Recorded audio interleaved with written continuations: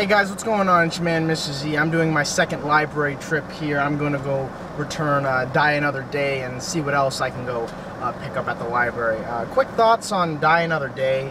A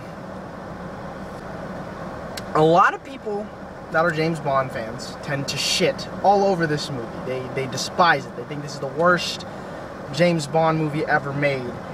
And, you know, coming from someone who's a major Bond noob, I've only seen the Craig Bonds, and I'm starting to venture out into the other James Bonds, I can tell you that I gave this a 4.5 out of 10. Okay, this movie is by no means great. In fact, it's probably not even that good. But the action sequences, especially in the first, like, 3/4 of this movie, are fantastically glorious, over-the-top, early 2000s. It's everything I could have asked for an early 2000s Bond film, which this is the only early 2000s Bond film, actually. But I really love the action sequences, especially on the hovercraft chase. Fantastic. Amazing. This movie is unbelievably over the top. It gets extremely goofy and wanky at the end, and it pretty much falls apart. Halle Berry starts off fine, in my opinion, and then she ends up becoming really annoying at the end, like a cartoon sidekick. But overall, 4.5 out of 10.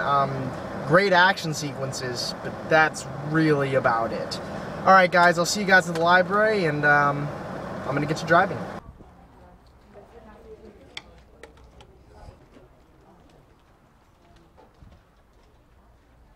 Random thing, it's really hard to find the Pirates of the Caribbean Blu-rays for a good price, you know, like on eBay or something, because I am trying to find the first and second ones. I do have the third one.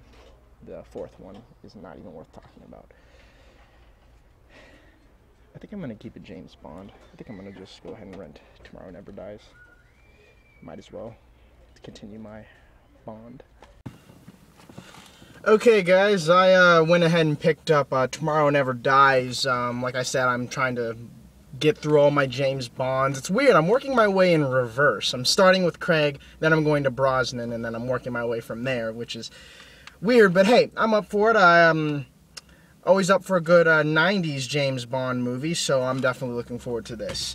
Didn't expect to do this, but I'm about to go to Redbox right now. I'm going to see if they have 50 Shades of Grey. Now, hold on 1 minute, hold your horses. I want to see 50 Shades of Grey just to see what the fuck the hype is all about. Like, honestly, like that, I believe that was the highest viewed movie trailer of 2014.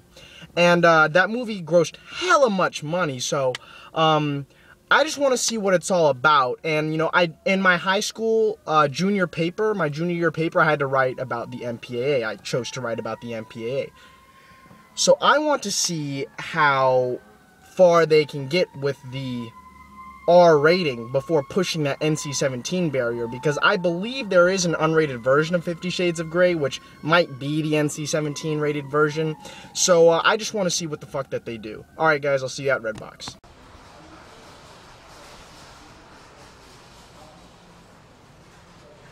Alright, looks like they didn't have it.